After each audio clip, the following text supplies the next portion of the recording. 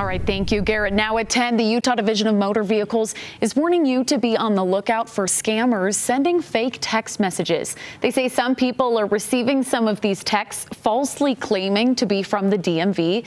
Now, the messages appear from this email address, update@dmv.utah.gov, but are not actually communications from the department. So the DMV says if you do get any of these texts, make sure you call and verify with the department before you react to it.